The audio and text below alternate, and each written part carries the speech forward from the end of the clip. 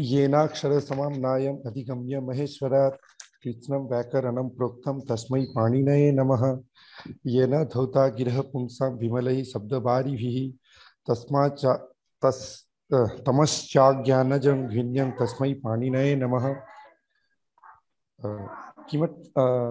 तृतीयं किम् अहं विस्मरामि।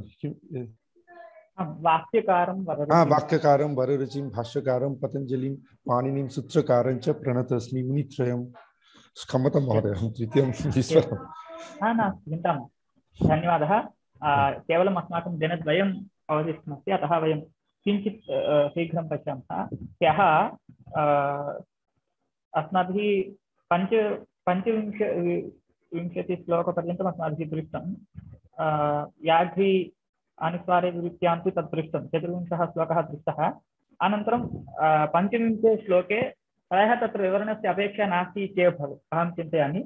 व्याघ्री यथा स्वकीयपुत्रान् हरति तद्वद् वर्णोच्चारणं कर्तव्यं। नाम पुत्राणाम् अधः पतनं यथा न स्यात्, एवं पुत्राः दंष्ट्रेः यथा दष्टाः अपि न स्युः, तथा यथा व्याघ्री पुत्रान् नयति तद्वत् वर्णान् प्रयोजयेत्, उच्चारयेत् इत्यर्थः।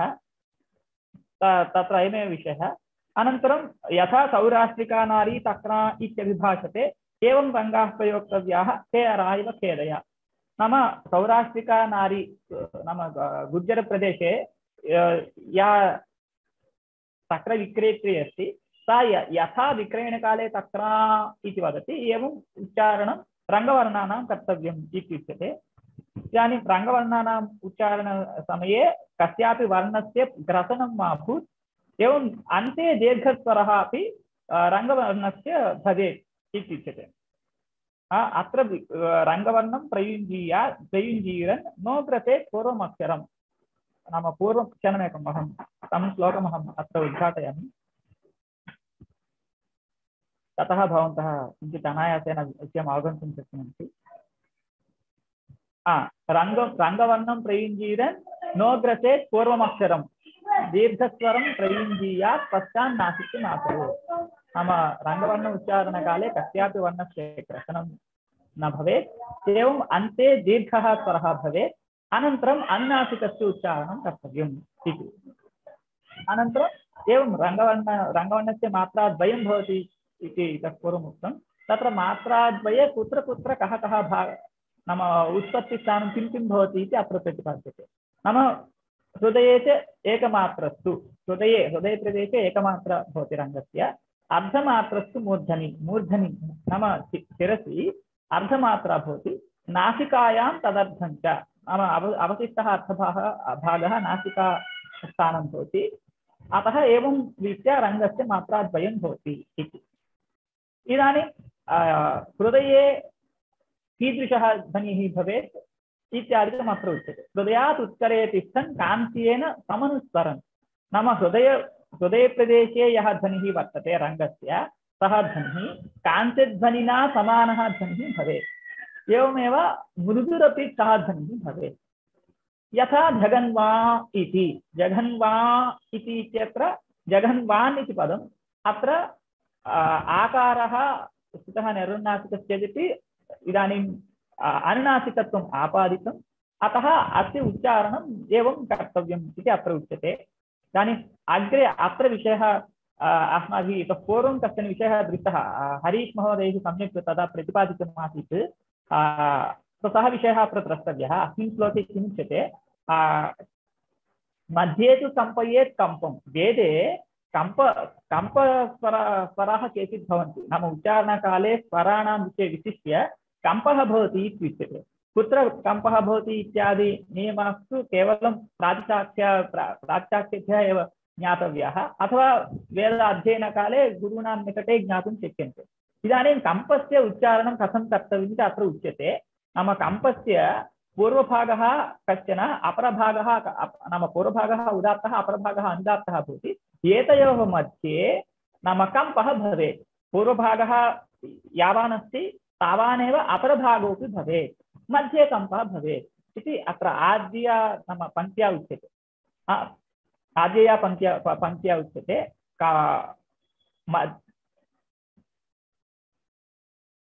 एवं मध्ये तु कम्पयेत् कम्पं मध्ये कम्पयेत् कम्पं मध्ये कम्पस्वरः यः अस्ति तस्य स्वरस्य मध्ये कम्पः भवेत्। एवं पूर्वतनभागः अवशिष्टः भागः उभौ इमौ भागौ समौ यथा सः तद्वत् अस्माभिः भावयेत् चिन्तयेत्। एवं यदि कम्पवर्णः कदाचित् रङ्गवर्णः भवति तरङ्गः यदि कम्पः तरङ्गः भवति तदा अपि पूर्वभागः उदात्तः अपरः भागः अनुदात्तः इत्येवं रूपेण उच्चारणं कर्तव्यम् इति अत्र कम्पस्य विषये उच्यते। एवं कम्पयुक्तस्य रङ्गस्य विषये उच्यते, उभयोः विषये उच्यते। मध्ये तु कम्पयेत् कम्पम् उभौ पार्श्वौ समौ भवेत्, नाम उभयोः पार्श्वयोः समानकालादिकं भवेत्, मध्ये कम्पः भवेत्। यदि सः कम्पः वर्णः तरङ्गः भवति नाम तदा तत्रापि एवमेव उभयोः पार्श्वयोः मध्ये समानकालः उदात्तः समानकालः अनुदात्तश्च भवेत् इति अत्र उच्यते। एवं अनन्तरं एतावत्पर्यन्तं 30 श्लोकपर्यन्तम् अस्माभिः यः दृष्टम्, अतः मया शीघ्रं तस्य अर्थविवरणं कृतम्। इदानीं भवतां सन्देहादिकम् अस्ति तर्हि प्रष्टुं शक्नुवन्ति। यदि तस्य इतोपि विवरणम् अपेक्षितं तर्हि वयं किञ्चित् कालान्तरे पश्यामः। केवलं सामान्यप्रश्नाः भवन्ति तर्हि वयम् इदानीं द्रष्टुं शक्नुमः। अतः दिनद्वयमेव अवशिष्टमस्ति अस्माकम्। अतः यदि भवतां प्रश्नाः सन्ति तर्हि प्रष्टुं शक्नुवन्ति। महोदय, अत्र रथी इव तत् अर्थः का? रथी इव मन्त्रे रथी इति मन्त्रे कश्चन मन्त्रे तथा अस्ति, तद्वत् तरङ्गानाम् उच्चारणं कर्तव्यम् इति अत्र दृष्टान्तत्वेन रथी इति दीयते। दृष्टान्तम् एतत् सर्वं जघन्वा इति रथी इति के अरा इव खेदया इति एतत् सर्वमपि दृष्टान्तत्वेन एते सर्वेपि मन्त्रेषु केचन भागाः। एवं महोदय, यदि एक वाक्यस्य अन्ते न अस्ति इन् तथा न इन् अस्ति तर्हि केचन अहम् उदाहरणं वदामि। यो विस्तृणीते गुणान् इति वाक्यस्य अन्ते न इन् अस्ति। केचन वदति यो विस्तृणीते गुणान्, केचन वदति यो विस्तृणीते गुणान् अथवा गुणान्। किं साधु शिक्षायां किमपि सूत्राणि अस्ति वा? अत्र गुणान् इत्येव वक्तव्यं। गुणानु इति तत्र उकार इव स्वरभक्तिः एव, अयमपि दोषः एव। गुणान् इत्येव नकारस्य कण्ठः स्थानं तावदेव गुणान् इति उच्यते तर्हि तत्र प्रयत्नाधिक्यं भवति। तत् प्रयत्नाधिक्यमेव स्वरभक्तिपदेन उच्यते। गुणान् इत्यत्र नकारस्य यः प्रयत्नः नाम विवार नकारः पञ्चमवर्णः अस्ति इति कृत्वा संवारणादघोष अल्पप्राणवान् वर्णः नकारः भवति। तदतिरिच्य प्रयत्नाधिक्यम् अत्र विद्यते। गुणान् इति उच्चारणेन तत्र नाम स्वरभक्तिः अधिकतया भासते। सः स्वरभक्तिः वेदेषु कुत्रचित् विहितं भवति, नाम अत्र एवम् उच्चारणं कर्तव्यमिति तत्र तु युज्यते, यत्र अनुशासनपूर्वकम् उच्यते। परन्तु यत्र अनुशासनं तथा नास्ति तत्र तादृश उच्चारणं दोष एव। गुणान् इत्येव वक्तव्यम्। वस्तुतः दाक्षिणात्येषु गुणान् इति उकार उच्चारणम् अधिकतया दृश्यते बहुत्र, अत्रैव नास्ति, बहुत्र एवम् उकारः अधिकतया श्रूयते। धन्यवादः। अस्तु, वयम् अग्रे गच्छामः। अन्येषां प्रश्नाः सन्ति तर्हि प्रष्टुं शक्नुवन्ति, नो चेत् अग्रिमश्लोकान् पश्यामः।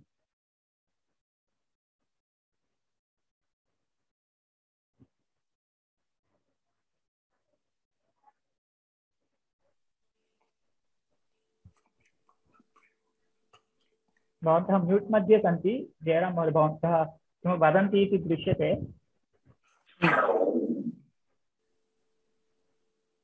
अत्र सम्यक् वर्णप्रयोगेण ब्रह्मलोके महीयते।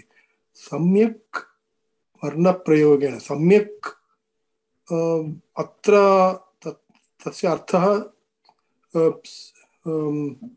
शिक्षाशास्त्रप्रतिपादितरीत्या सम्यक् नाम शिक्षाशास्त्रप्रतिपादितरीत्या यः वर्णप्रयोगं करोति सः ब्रह्मलोके पूजितो भवति इत्येव। अस्तु अस्तु। एवञ्च इदानीम् अत्र श्लोके इतः पूर्वं चर्चा जाता आसीत् तत्र लिखितपाठकः इति विषये मया एकस्यां व्याख्यानं दृष्टमस्ति। लिखितपाठकः नाम वेदस्य नाम दृष्ट्वा यः अध्ययनं करोति तस्य विषये अत्र निन्दा उच्यते इति अत्र व्याख्यासु दत्तं। ततः पूर्वम् अस्मिन् विषयेपि चर्चा जाता। व्याख्यायां मया तदा किमपि न दृष्टमासीत्, परन्तु दिनद्वयात् प्राक् मया नूतनव्याख्या दृष्टा। तावत्पर्यन्तं मया इयं व्याख्या न दृष्टा। नाम अतः तत्र व्याख्यायाम् अयं विषयः विशिष्य उल्लिखितः वर्तते। कथमित्युक्ते इदानीं वयं सर्वेपि लिखित्वा पठितुं शक्नुमः वा न वा, तथा वेदमन्त्रानपि नाम कुत्रचित् लिखितं वर्तते तद् दृष्ट्वा पठितुं शक्यते वा न वा इत्युक्ते कुत्रापि लिखितं वर्तते चेदपि तद् दृष्ट्वा न पठनीयं। गुरुकुलं गत्वा गुरोः सकाशम् उपविश्य तद्रीत्या नाम गुरोः उच्चारणपूर्वकं वेदमन्त्रोच्चारणादिकं सम्यक् अभ्यस्य तदनन्तरम् अभ्यासादिकं कर्तुं शक्यते। गुरुणा विना यदि कुत्रापि पुस्तकं लब्धम् इति कृत्वा तत् पुस्तकं दृष्ट्वा पठितुं नैव शक्यते। यः एवं पठति तस्य निन्दा अपि वर्तते। नाम अत्रैव उच्यते निन्दनविषये। परन्तु अन्यस्य नाम अन्यास्वपि शिक्षासु एवं महाभारतादिश्च यः वेदं पुस्तकरूपेण दृष्ट्वा यः पठति नाम सः निन्दनीयः, सः गर्ह्यः इति बहुत्र पुस्तकेषु उक्तम्। इदानीं वयं सामान्यतया पुस्तकादिकं वयं दृष्ट्वा पठितुं शक्नुमः। सामान्यश्लोकान् वा अथवा स्तोत्राणि वा एतत् सर्वं वयं किञ्चित् पठितुं शक्नुमः यदि किञ्चित् अर्थपुरस्सरं वयं पठितुं प्रभवामः। परन्तु अर्थपुरस्सरं पठितुं प्रभवामः इति कृत्वा वेदमन्त्राणां तावत् पठनं तथा नैव कर्तव्यम्। गुरूणां सकाशं गत्वा तत्र शास्त्रविहितविधानेन अध्ययनं कृत्वा एव पठेत्। यः तथा न पठति सः अवश्यं गर्ह्यः इति सूचयितुम् अत्र लिखितपाठकः इति दत्तम् इति अस्यां व्याख्यायां दत्तमस्ति। अयं विषयः इतः पूर्वम् अस्माभिः न चिन्तितः, मयापि नोक्तः। सामान्यतया लिखितपाठने दोषाः न सन्त्येव, परन्तु वेदमन्त्राणां लिखितपाठने दोषाः सन्ति। तथा वेदाध्ययनं न कर्तव्यं, वेदाध्ययनं नैव कर्तव्यम् इति अत्र अयं विषयः वक्तव्यः अस्ति। एवं महोदय, अत्र शिरःकम्पि अत्र लिखितं दोषमेव, किन्तु यदा वयं वेदपारायणं पश्यामः तत्र छात्राः शिरःकम्पनं एव कुर्वन्ति न? न कुर्युः। शिरःकम्पनं सर्वत्रापि निषिद्धं। विशिष्य वेदाध्ययने एते सर्वेपि निषिद्धाः, लोकेपि यथासम्भवम् एते निषिद्धाः। वेदाध्ययने सर्वदा शिरःकम्पः निषिद्धः एव। नाम उदात्तादि चिह्नीकरणं हस्तेन उच्यते, शिरसा कुत्रापि नोच्यते। अनपेक्षितसन्दर्भे शिरःकम्पादिकं न कर्तव्यम् इत्येव। इदानीम् अहं किञ्चित् प्रतिपादयामि, कञ्चन विषयं प्रतिपादयामि, तदा अनपेक्षितत्वेन शिरःकम्पनं कृत्वा प्रतिपादयामि तर्हि सः एकः दोषः इत्येव।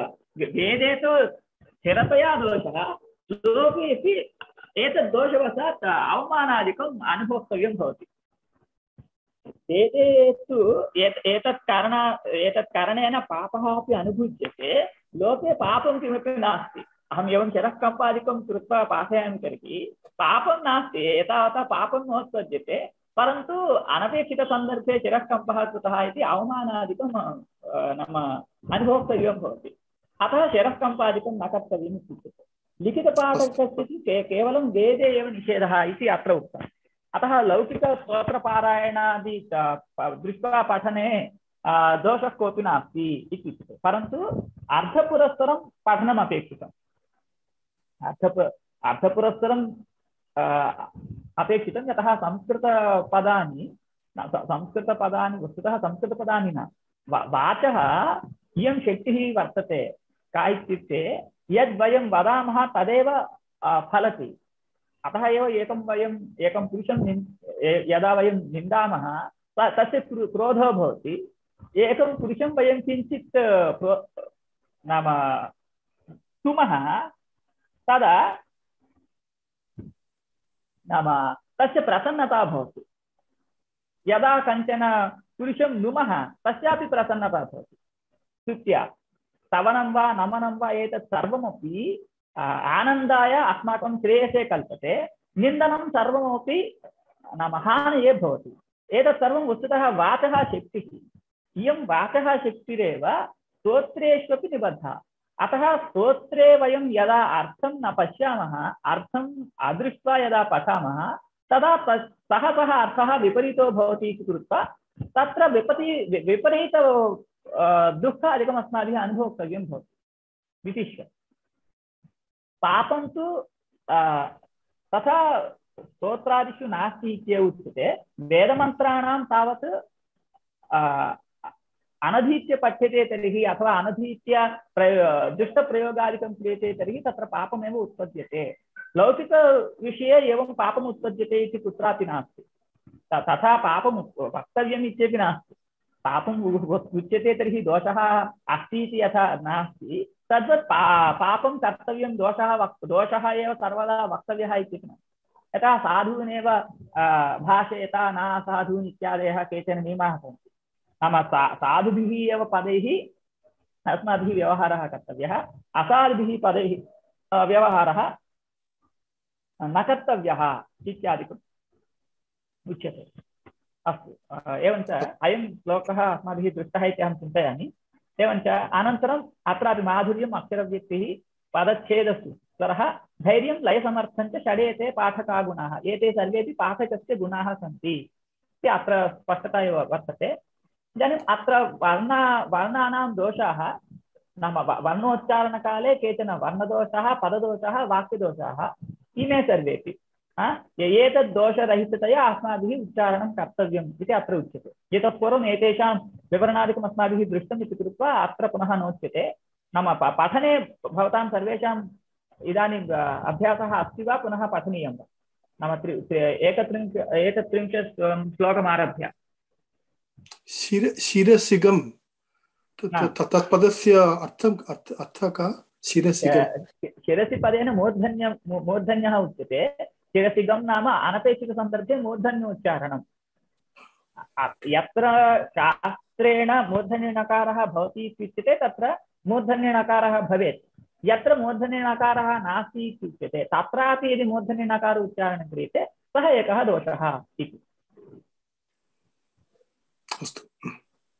अस्तु, अनन्तरं एवम् आरम्भे एव एतेषां श्लोकानां विवरणं दत्तं।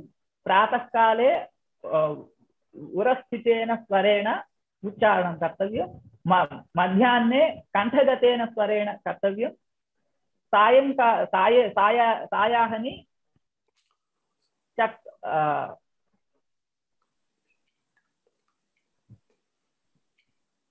एवं क्षीरोगतत्वेन उच्चारणं कर्तव्यम्। अस्मिन् श्लोके प्रातः अपराह्ने कथं कर्तव्यम् इत्युक्तं।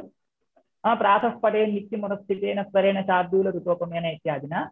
अत्र तारं तु विद्या तवनं तृतीयम् इत्यनेन तृतीयाहनि कथम् उच्चारणं कर्तव्यम् इति अत्र उच्यते। अनन्तरं अहं तु सर्वत्रापि स्पष्टमस्ति इत्येव चिन्तयामि। भवतां प्रश्नादिकमस्ति तर्हि भवन्तः प्रष्टुं शक्नुवन्ति। केवलं एवम् अस्माकम् अद्य समयः अस्ति, श्वः अपि अस्ति। इदानीं भवतां पठनं सर्वैः नाम भवद्भिः ज्ञातं वा? यदि प्रश्नाः सन्ति तर्हि प्रष्टुं शक्नुवन्ति। एकैक महोदय, यदि उपांशुदष्टं वा? उपांशु इत्युक्ते कीटं वा?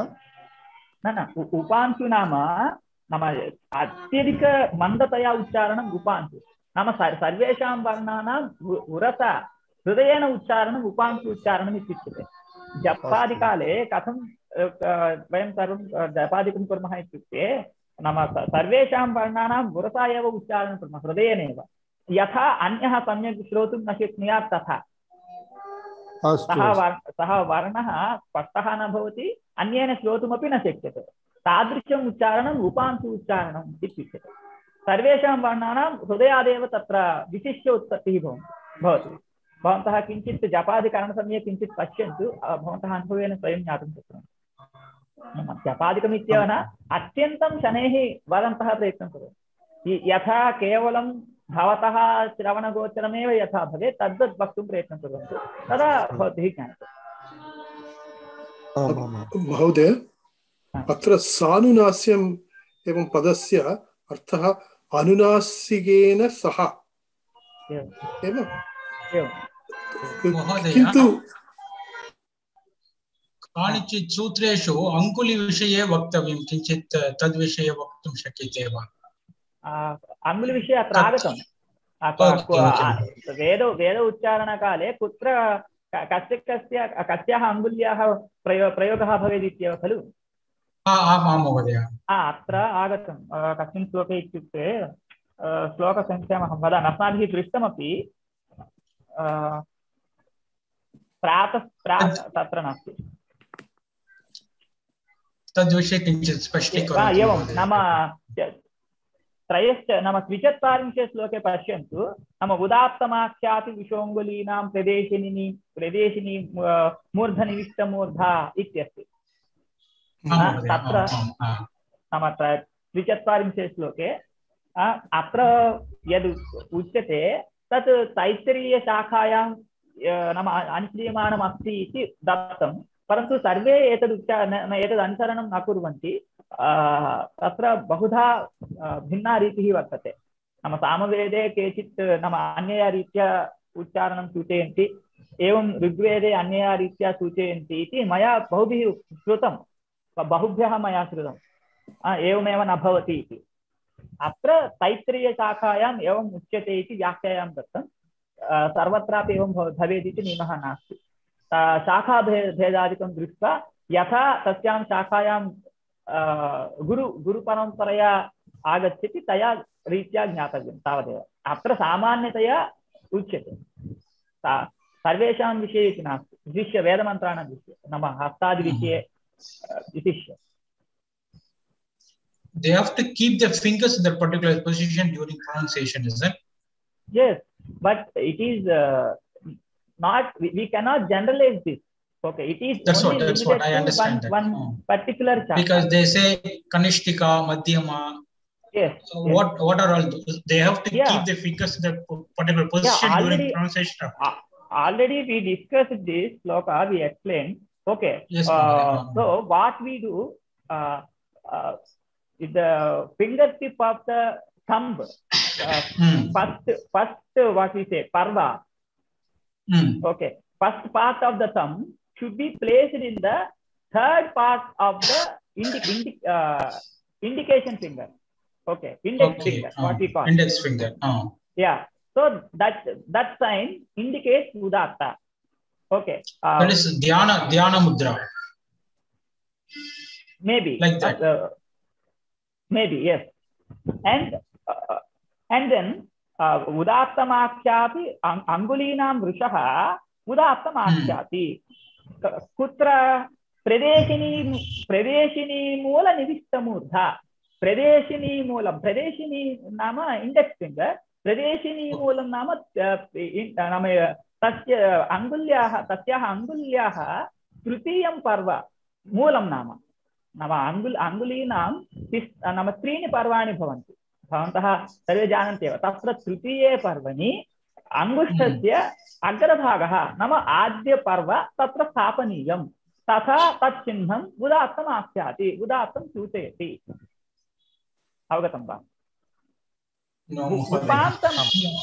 महोदय चाषस्तु इत्युक्ते किम् चाषः नाम किङ्ग्फिशर् इति वदामः खलु किङ्ग्फिशर् चाषपदेन कथ्यते अच्छा धन्यवादः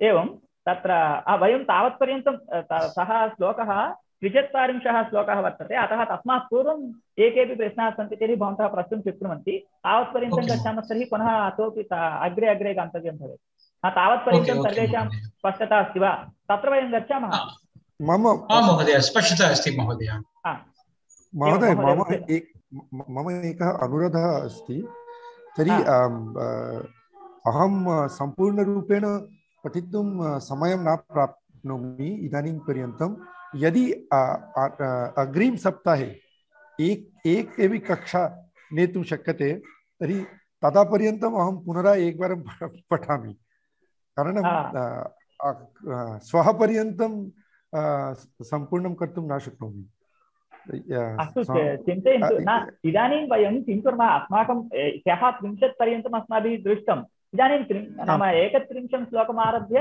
अग्रे गच्छामस्तर्हि पारायणे यत्र सन्देहः भवति तत्र प्रष्टुं शक्यते अत्र नाम अस्मात् नाम 31 श्लोकादारभ्य सर्वेपि श्लोकाः सरलाः भवन्ति प्रार्थनाश्लोकाः भवन्ति नीतिश्लोकाः भवन्ति प्रायशः विषयगतश्लोकाः न भवन्ति यत्र विषयगतप्रश्नाः भवन्ति तत्र भवन्तः प्रष्टुं शक्नुवन्ति यतः मया तु केवलं कक्षात्रयार्थमेव नाम प्रार्थना कृता आसीत् यतः गते बुधवासरे एव अस्माभिः समापनीयम् इति चिन्तितं यतः भवद्भिः केऽपि प्रश्नाः न पृष्टाः अस्तु प्रश्नाः एव नागच्छन्ति किमर्थं कक्षा सम्पन्ना इति मया चिन्तितं तदेव मया परन्तु अकस्मात् प्रश्नाः आगताः तदनन्तरम् अहं तिस्रः कक्षाः पृष्टाः न अहं जानामि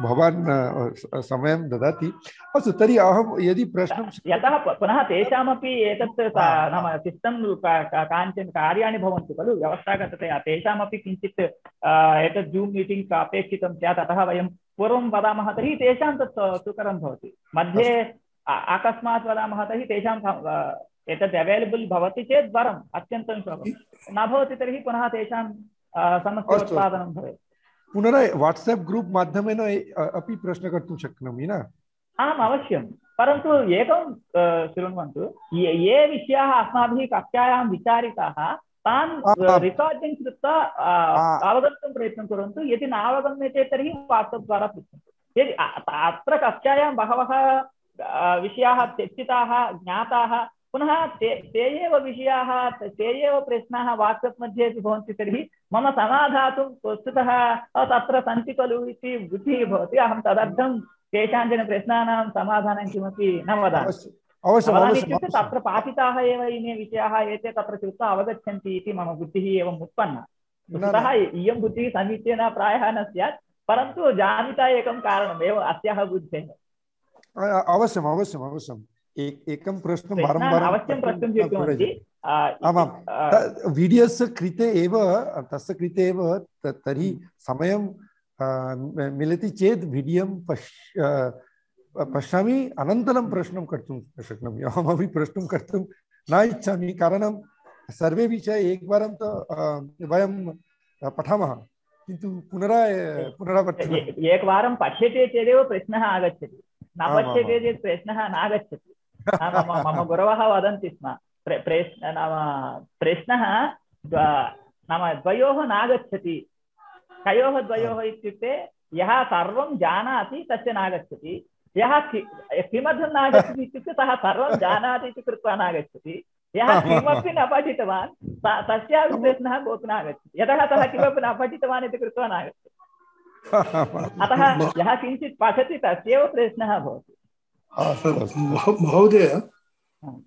महोदय परीक्षायाः प्रश्नाः कीदृशाः अयं विषयः अस्माभिः बहुवारं चर्चितः 4 श्लोकाः नाम 6 श्लोकेषु 4 श्लोकाः दीयन्ते श्लोकाः लेखनीयाः श्लोकानां तात्पर्यं यथा भवद्भिः अवगतं तथा लेखनीयम् 4 प्रश्नाः 5 अङ्काः एकैकस्य प्रश्नस्य चतुर्णाम् आहत्य 20 अङ्काः 4 प्रश्नाः एकैकस्य प्रश्नस्य 5 अङ्काः नाम डिस्क्रिप्शन् प्रश्नाः 5 अङ्कानां प्रश्नः एकम् उदाहरणं ददातु भवान्।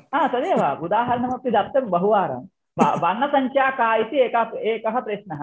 वर्णसङ्ख्या का इत्युक्ते किं लेखनीयं? त्रिषष्टिः चतुष्षष्टिर्वा इत्यादिकं लेखनीयं। तत्र त्रिषष्टिः कथं भवन्ति, चतुष्षष्टिः कथं भवन्ति इति उपपादनीयं। सः एकः प्रश्नः पञ्चानामाङ्कानां। तथा अयं प्रसिद्धः विषयः इति कृत्वा एतादृशप्रश्नः अवश्यं भवति। एवमेव वर्णानां दोषाः के, नाम उच्चारणकाले दोषाः के इति अन्यः प्रश्नः। तदर्थं श्लोकाः लेखनीयाः भवन्ति। श्लोकाः लिख्यन्ते चेत् पर्याप्तम्। अयमेव प्रश्नः आगच्छति इति अहं वक्तुं न शक्नोमि। तस्मिन् समये यथा मम चिन्तनं तद्वत् प्रश्नः अत्र भवति। इदानीं भवतां किञ्चित् परिचयो भवति इति कृत्वा अयं प्रश्नः उच्यते। अस्तु, वयम् अत्र एकवारं पारायणं कुर्मः। पारायणेन भवन्तः जानन्ति वा न वा इति जानन्ति इति चिन्तनम्। 31 श्लोकम् एवमुच्यताम्। यत् शङ्कितं भीतिम् उद्दुष्टम् उत्कृष्टम् इति तत् तस्य एकः स्लैड् भवता निर्मितम् आसीत्। तत् कृपया शेर् करोतु महोदय। अवश्यम् अवश्यं करोमि। तदनन्तरम् एतस्यापि यत् आभ्यन्तरप्रयत्नाः बाह्यप्रयत्नाः तत् सर्वम् एकस्मिन् स्लैड् मध्ये एव अस्ति। अहं नाम पाणिनीयशिक्षायाः परिचयः अपि तस्मिन्नेव अस्ति। अतः एतत् सर्वम् एकवारमेव अहं प्रेषयिष्यामि। अस्तु अस्तु।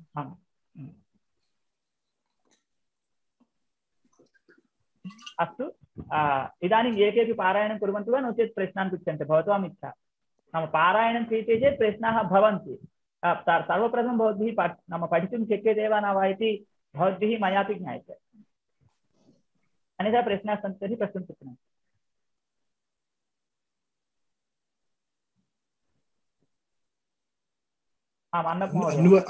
अन्वयं करोतु। पारायणं कर्तुं शक्नोमि। 31 श्लोकम् आरभ्य। 31 श्लोकं वा?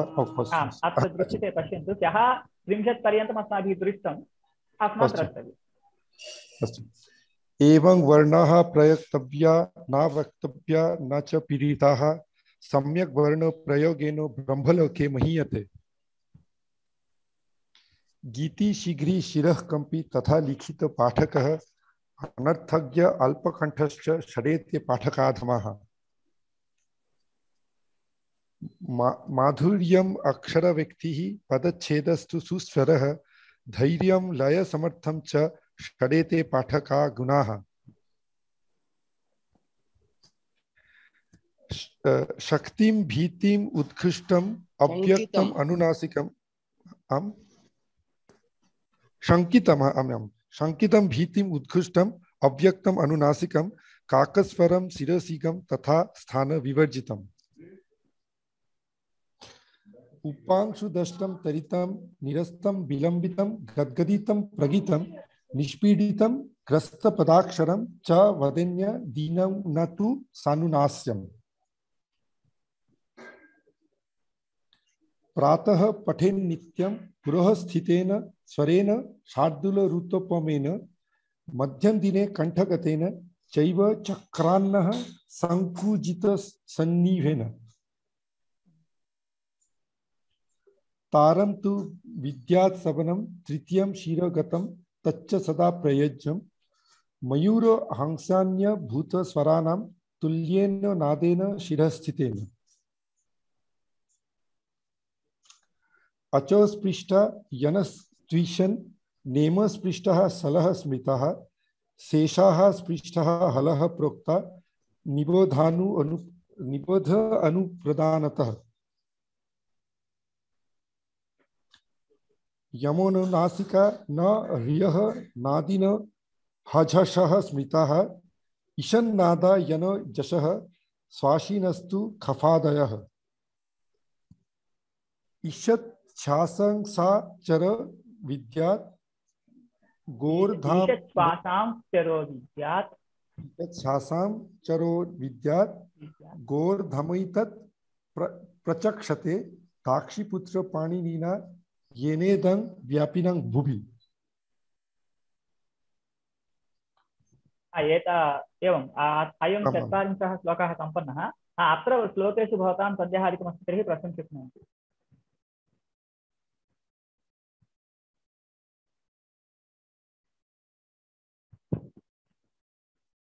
मम एकः प्रश्नः अस्ति 34 वर्स् तत्र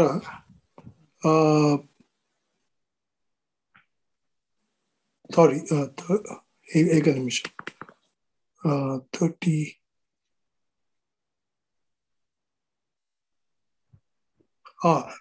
37 मयूरहंसान्यभृतस्वराणाम् मयूरहंसान्यभृतस्वराणाम् एवं तस्य अर्थः कः मयूरहंस नाम मयूर नाम मयूर नाम बर्हि इत्युच्यते नाम मयूरः पीकाक् इत्युच्यते मयूरहंसः स्वान् एवं एवं नाम भृतस्वराणां भृत नाम कोकिला इत्युच्यते एतेषां ध्वनीनां यः समानः ध्वनिः तथा तृतीये सवने वर्णोच्चारणं कर्तव्यम् इति तस्य अर्थः एक्साक्ट् अर्थः कः तदेव बर्हिण चक्रांग एवं कोकिलशब्दानां तुल्येन शब्देन समानध्वनिना ध्वनिः भवेत् नाम एते सर्वेपि जन्तवः एतेषां जन्तूनां यः ध्वनिः तत् समानः ध्वनिः तृतीये सवने अस्माभिः वक्तव्यः इति ध्वनिः कर्तव्यः इति वस्तुतः अत्र इतोपि अस्माभिः एतद्विषये बहु चिन्तनीयं नाम तेषां ध्वनिः कथं भवति तत् समानध्वनिः वयं कथं कर्तुं शक्नुमः इत्यादिकं तद् भिन्नध्वनिं कथं कर्तुं शक्नुमः तत् समानध्वनिं कथं कर्तुं शक्नुमः इत्यादिकं चिन्तनीयम् एतत् सर्वं वस्तुतः नाम मधुरध्वनिः भवेत् इत्यत्रैव तात्पर्यम् इति भाति नाम अहं स्थिरं वक्तुं न शक्नोमि एतेषां ध्वनीनां समानः ध्वनिः भवेत् सः समानः ध्वनिः मधुरध्वनिः नाम यथा पीडनादिरहितः ध्वनिः तादृशः ध्वनिः भवेत् इति अत्र उच्यते पुनः एतद्विषये पुनः विचारः कर्तव्यः एवम् अन्ये प्रश्नाः यदि प्रश्नाः न सन्ति तर्हि 41 श्लोकम् आरभ्य पुनः पठितुं शक्नुमः अत्र तु अवगमनस्य अपेक्षा नास्ति सर्वे श्लोकाः अनायासेन ज्ञायन्ते छन्दः पादौ तु वेदस्य इत्यादयः श्लोकाः ज्ञायन्ते इत्येव अहं चिन्तयामि छन्दः पादौ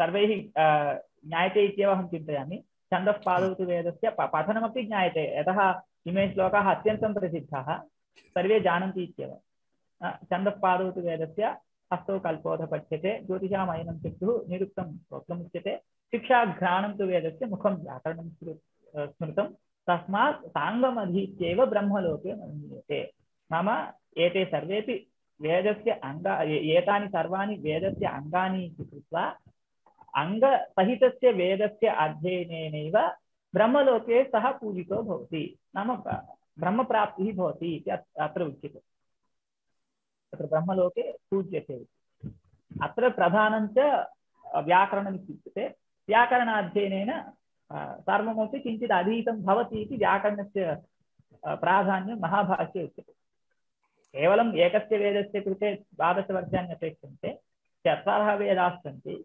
एतावन्ति अङ्गानि सन्ति यस्य मानवस्य आयुः अत्यधिकं 100 वर्षाणि भवति तस्मिन् आयुषि एतावतां सर्वेषां कथम् अध्ययनं सम्भवति इति प्रश्नं कृत्वा तत्र केवलं नाम वेदम् अधीत्य व्याकरणम् अधीते तर्हि नाम सः नाम फलितं प्राप्नोति इति तत्र व्याकरणस्य माहात्म्यं भाष्ये भवतु वयं प्रसङ्गवशात् किन्तु अत्र ज्योतिषाम् अयनं कुतः लिखितः ज्योतिषस्य अत्र सम्बन्धः कः? ज्योतिषः नाम ज्योतिषां ज्ञानम् अस्ति चेदेव सः यज्ञादिक्रतून् कर्तुं प्रभवति। यज्ञादिक्रतूनां निर्णयः ज्योतिषशास्त्राधीनः।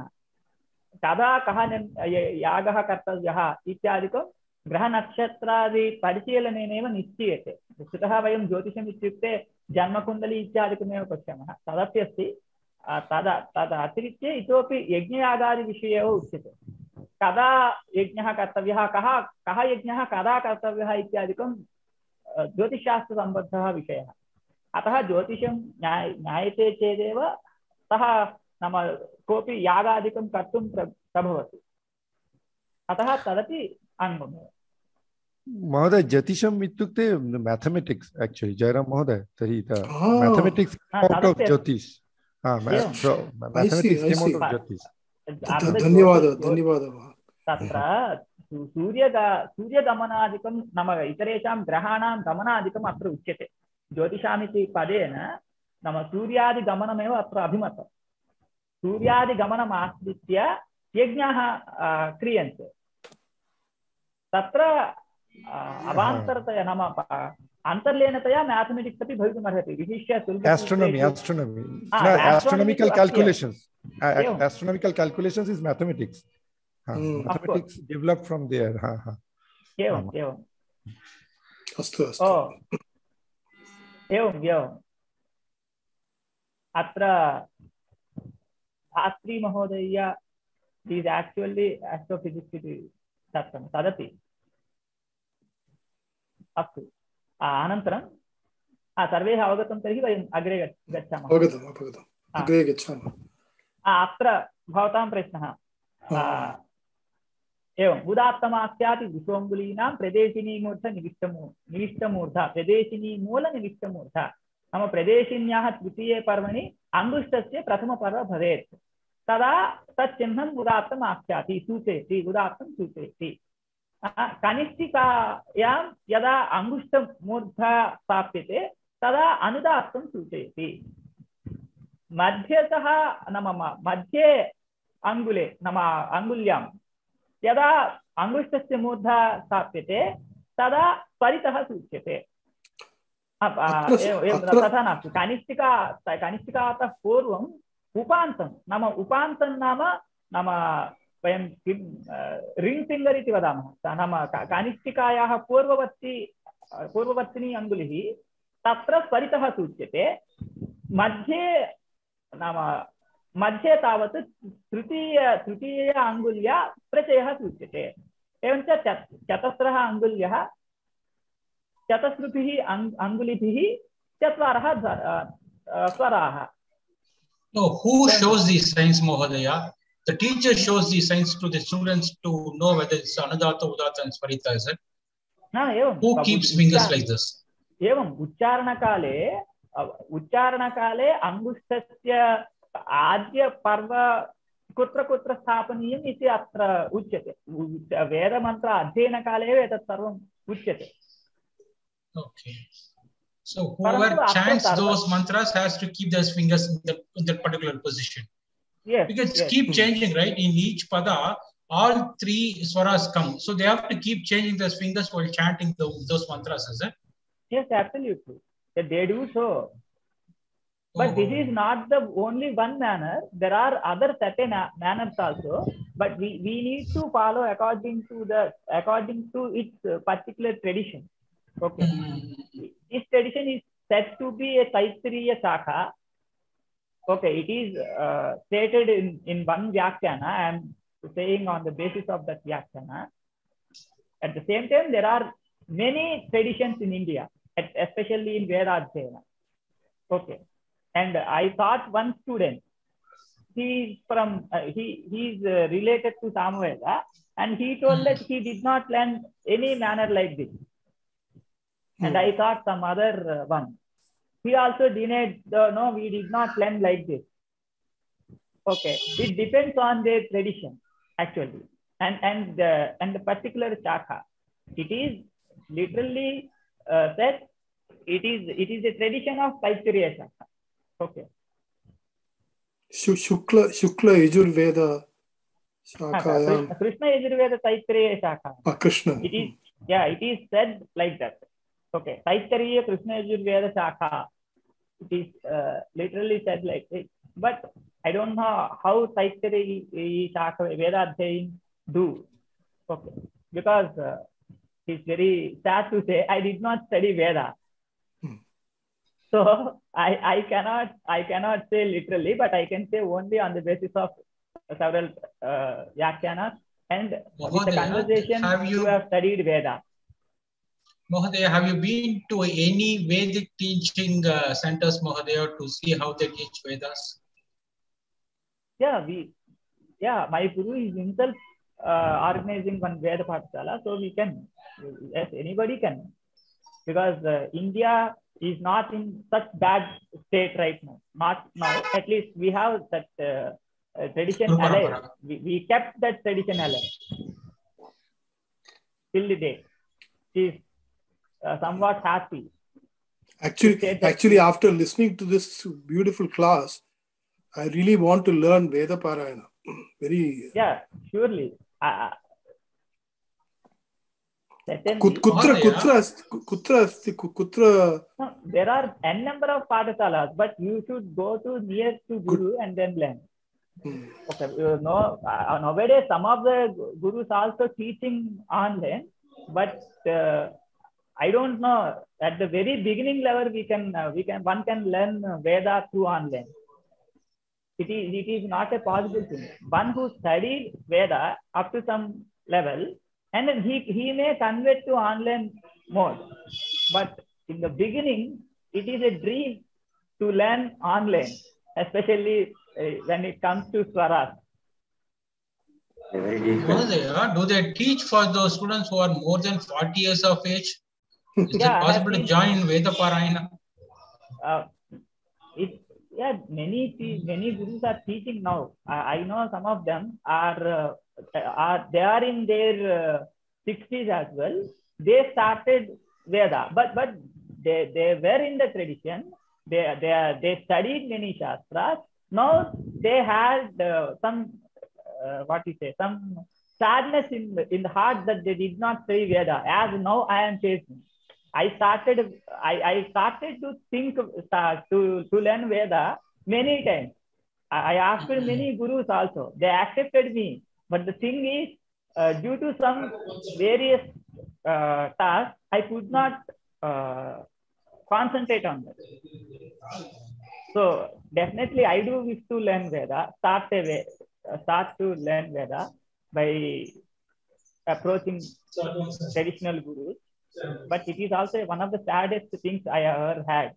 No, till now also I have that, but I need to overcome it. As you feel, it is like we cannot say it is like disgusting, but it is what we say. It is shameful.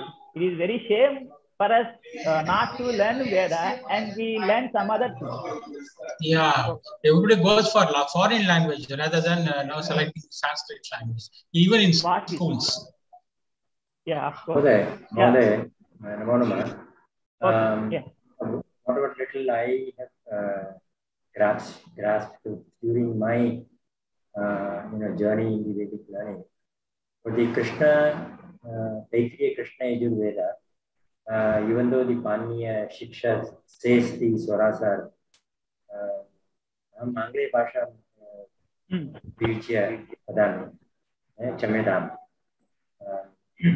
So they say the Angulis are kept to Udata, Swarita, and all that. But actually, in practice, that is not there now. It used to be for every swara, as they rightly said. The document also says they used to show it in the fingering, show the swaras in the fingers using the thumb and the sections of the finger. Each finger, the 4 fingers has 3 sections. So at the bottom of the thing, they place the thing. For Samaveda, it is different. For Samaveda, there are 7 swaras, and there are Avantara swaras also in Samaveda. And I was fortunate to have some training in Samaveda also. But in Krishna Yajurveda, which is my Shwachaka, I belong to the Krishna Yajurveda Shaka. but due to a lot of interest, I learned Samaveda also a little bit. Okay, but at least the Swara part. In Krishna Yajurveda, that practice is not there of indicating the swaras in the Anguliya. Okay, that practice is gone totally. They just chant. The chant goes. But in Samaveda, at least the Kautuma Shaka, which I am exposed to, they still show the fingers. They still show the swaras with the fingers. Okay, like Pratama Swara, Pratama Dvitiya. Let me finish, please. Can I finish, please?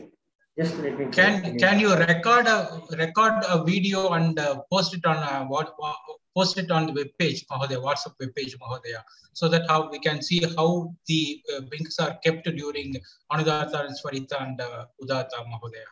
Is it possible for you? Again, Guru's permission is needed.